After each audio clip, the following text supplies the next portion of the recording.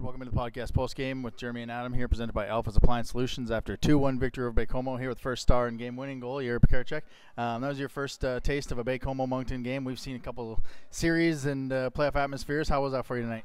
It was really nice, game-winning goal, so I was really happy for that, and we win, so that's the most important thing, and I'm really happy for our team.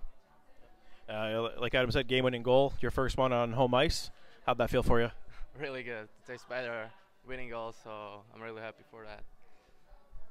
And coming up from the USHL with the Fighting Saints, I know the ages are the same here between USHL and the Q. Any big differences between the two leagues? I think it's similar.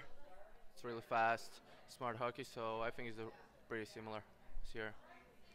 So a couple months in, you've been adjusting well. You're looking back at your stats last year with Dubuque and then early this year. More of an assist guy, more of thinking the game, kind of like a Draisaitl seeing the ice. Goals are now starting to come here with Mercier and Vidicek. Just talk about that chemistry you've had on with that line.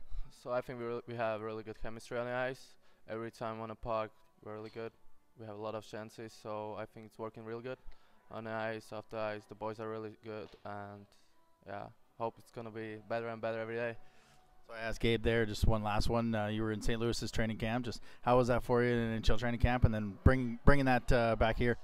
Oh, it was incredible. It was really good memories, and I'm really happy. I think I played really good at development camp and then rookie camp. So I'm really happy for that opportunity to play one game in one game. Yeah, so it was a really good experience for me.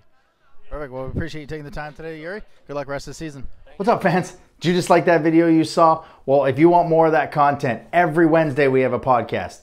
Podcast post games after each home games, interviewing players and coaches. It's easy to get. Click the subscribe. Click the little bell so you don't miss any of it. But smash that subscribe button to the Wildcats podcast.